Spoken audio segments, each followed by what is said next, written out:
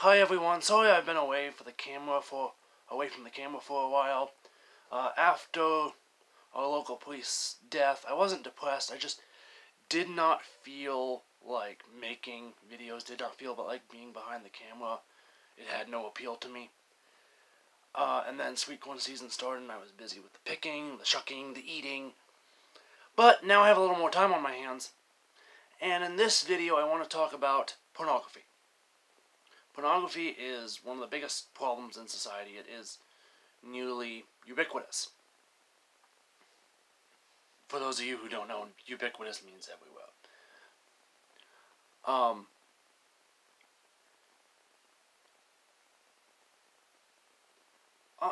Longer ago, you had sketches of naked women. You had the Red Light District, which was actual prostitution.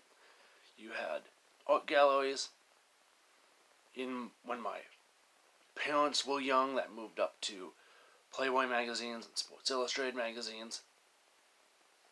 Pornography really is just an extension of prostitution. Even right here on this platform, YouTube, you can find very, very explicitly pornographic content. Now, those videos are limited to those that are age verified. Basically, in order to view them, you have to have an account with Google, and Google has to know the age of the account holder in order to access that content.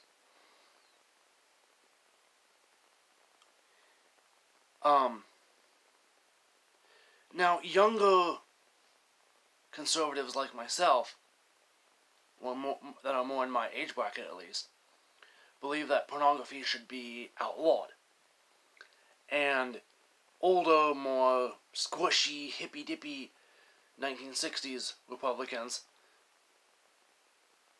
believe that, oh no, we can't regulate pornography, that's free speech, we're regulating the First Amendment. Well, no. By limiting pornography, you're not, cracking down on, you're not limiting the First Amendment in any way. In order for something to be speech, you have to be putting forth an idea. There is no ideas being put forth in a pornographic video.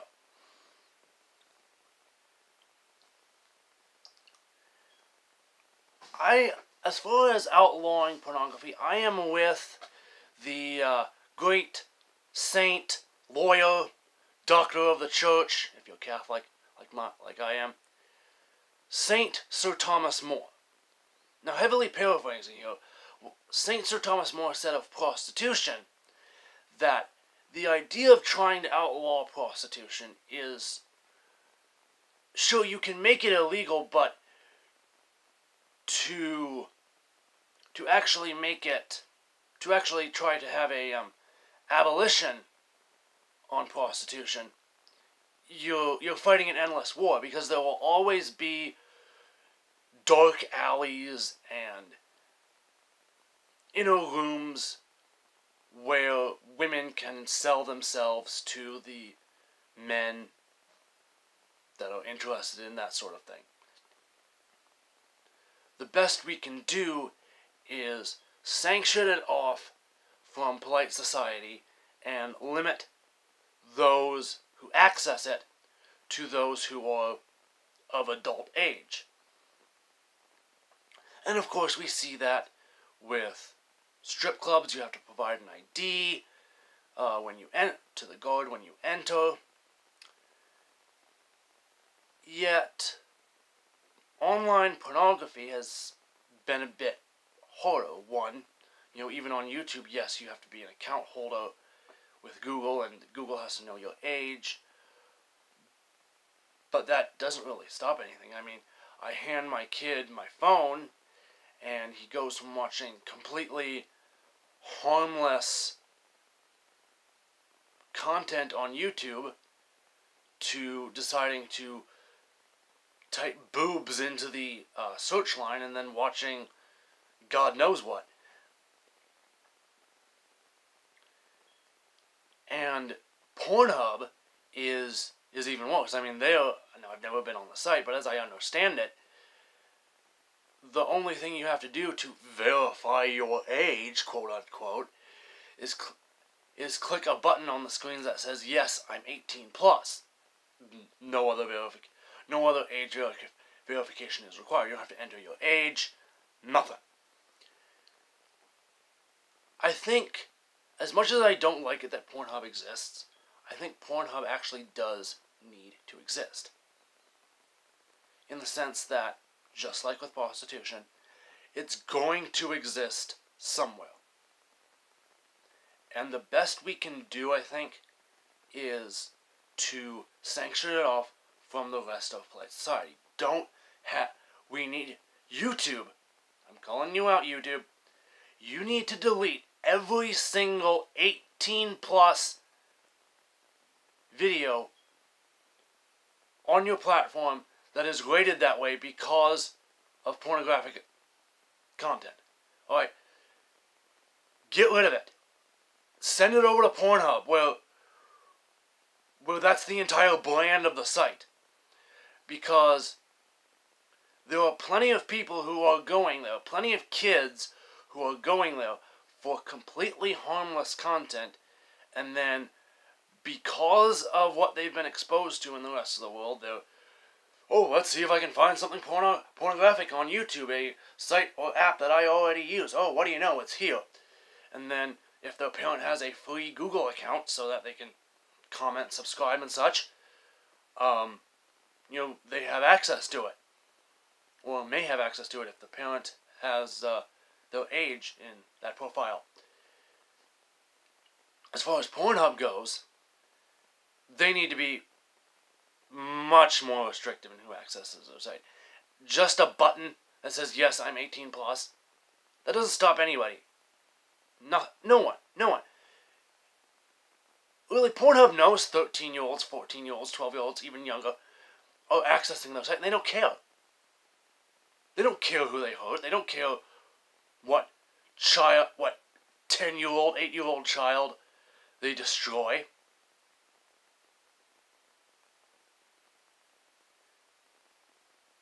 The best that they could start by having age verification.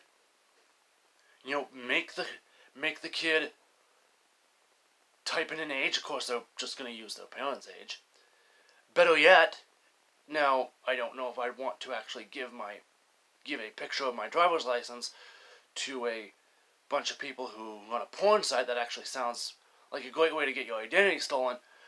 But it may be a case of, yeah, you're going to have to be like a digital strip club. You have to upload a picture of your ID so that I have some actual verification of who this person is.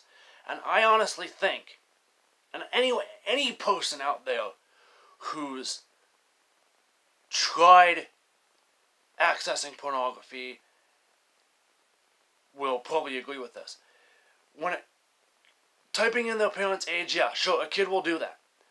But when it comes to, I have to go get my parents' driver's license, bring it back to my computer, phone, tablet, take a picture of it, hit upload. That's a lot more steps than I think a kid is willing to go through with, in my opinion. Now, there's probably going to be kids who are desperate enough to, I'll do anything, I just want my fix. But I think it'll thin out the crowd at least. This brings us to another topic. So, a while back, Turning Point USA, TPUSA, which actually, when you say the abbreviation, it sounds, well, kind of funny. Particularly after March of 2020 and the panic buying. But Turning Point USA held a teen conference. And one of the attendees was a woman named Tracy Livermore. Now you're probably wondering, who's Tracy Livermore? Well, she's also known as Brandy Love. Now you may also be wondering, who's Brandy Love? Brandy Love, Tracy Livermore, we're going to go with Livermore, is a 48-year-old hardcore porn star. Now, she's a quote-unquote conservative porn star. She says she voted for Trump in 2016 and 2020. And she went online and purchased a VIP pass to the Turning Point USA Teen Conference. Mind you, this is a teen conference. She's a 48-year-old woman, probably on the edge of her career, and at a certain point, gravity starts to take over, and the collagen is gone, and there's newer, younger women coming up in that industry, if you must, that will push her aside. Anyway, she had this VIP pass, and she walked around like she was invited by Turning Point USA. And people who worked for Turning Point USA were like, who in the heck is this woman? Walking around with a VIP pass that says Brandy Love on it. Yes, it had her porn name on the VIP pass. And eventually they figured out who Brandy Love was, who Tracy Livermore was, and they told her, "We know who you are. You're not welcome here. Get out." And I believe that's what they should have done. You're a hardcore porn star coming to a conference meant for teens, minors. By the way, there was also pictures of her genitals and various other locations posted on her social network pages while she was at the conference. And the husband of Meghan McCain said, "Oh, having Brandy Love kicked out of the Turning Point USA conference is terrible. Oh, everyone's welcome in the Republican Party. We need to be a big tent party. A big tent party, not a Big Ten party. A big tent party." Honestly, no. No. If being a big tent party means welcoming porn stars to conservative conferences meant for minors, no. We are the pro-family party, I believe. The Democrats are like, "Oh, put off children and emphasize on your career, and then wait till right before menopause to start having children, women." No, I believe at least the core, the maybe not the politicians, but at least the voting populace of the Republican Party would believe that, pardon again, would believe that, no, if you want to have a family, get married when you're 25, 26, 24, and start having kids. Women, mothers.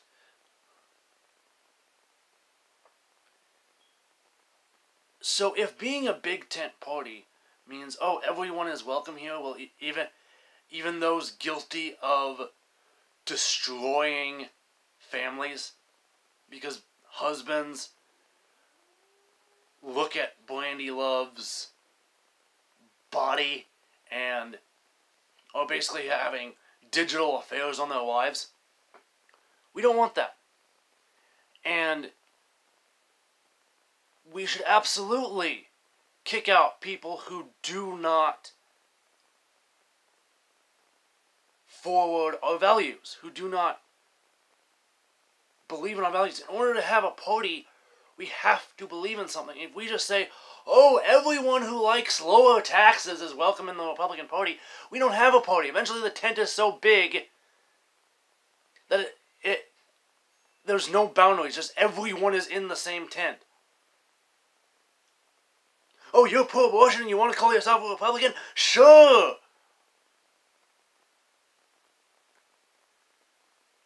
Absolutely. Absolutely. When Brandy Loves, Tracy Livermore, whatever you want to call her, should have been kicked out of the TPUSA conference. Because she doesn't forward our values. She doesn't believe in really any of the ideas that really mean something that make up this party. The problem is, though, I think, is that the Republican Party is a little bit of it's not a very deep party. The only thing we have pushing is, lower tax rates, when, I think it'd be much better to put forth our actual ideology, pro-family, pro-marriage, pro-life, anti-porn, all of that. Or at least anti-porn in the sense that it shouldn't be on sites that are used by millions of kids every day.